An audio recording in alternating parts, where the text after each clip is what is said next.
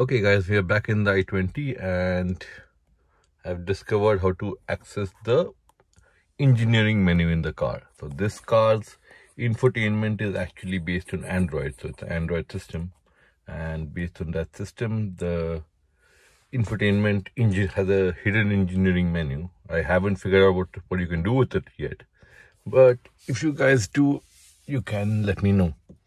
So first step, start the car, put it on and you don't need to start the car for this, but it's better to do it, otherwise the battery drains out. So hit confirm. Hi, have a wonderful afternoon. Don't forget to wear seat belt. Yes, thank you very much. So back to it. Hit setup. Go to general. Go to version info and update. Right here you will see the software version, firmware version, navigation version, map version. Whatever is the version doesn't matter. Now, interesting part is you have two spaces on either side of the update button. So you take this space, 1, 2, 3, 4, 5 and 1. That brings you to the engineering menu. Now in the engineering menu you have system software, all-in-one version, system software history. It basically, I guess, it will tell you what is there. USB copy, diagnosis, variant coding, CPU variant coding, module info, care information, DTC for developers, all of this stuff, right? Voice control test, security, all this information is available in this menu.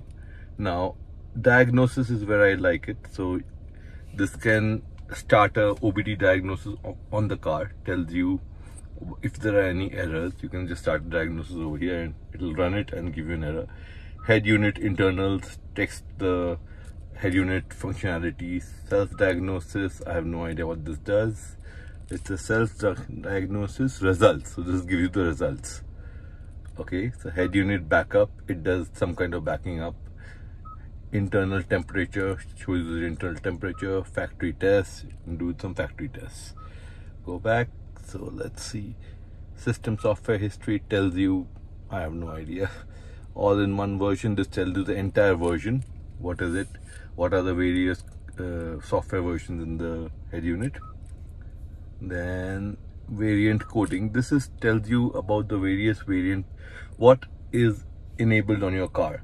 Now you can't disable any of them. I mean, you can disable some of them, but you can't turn these off. Like for HD, I can't turn it on. So whatever is not grayed out, you can work with it, but whatever is grayed out, you can't turn on, right? So system amplifier, what kind of amplifier it has. I guess you can do a Harman Kardon amplifier according to this, add to it. CD, I have no idea. External CD doesn't have a CD drive, so it's okay. Head unit type, what kind of head unit type is installed. Radio region, don't fuck with this. This is not something you want to change. And camera, what kind of camera it is. Direct, LVMS, I have no idea what these do. So I'll read up some more and do some assessment on that. CPU variant coding, I know, door, how many doors, others. Like I said, I don't know what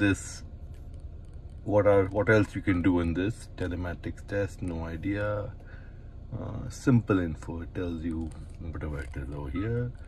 Voice control test, I'm sure using voice control. OPIO, what is this? I have no idea. ADB on Baidu APK. So this is like, you can see APKs. It is basically a Baidu system running on Android. OTA update is of their update. You can actually manually start the update provided there is an update. So don't play with this unless you want to do an OTA update or the company tells you to do one. Yep. So that is the engineering menu. Now to get out of it, just hit back and you're back here and done. So yeah, that is your engineering menu. I have no idea what you can do with it yet, but I'm sure we'll find out. Some of you will get to work on this and we'll get a good idea how to play with this, and if there's anything beyond the basic vehicle diagnostic that can be of use to us. Alright guys, have fun.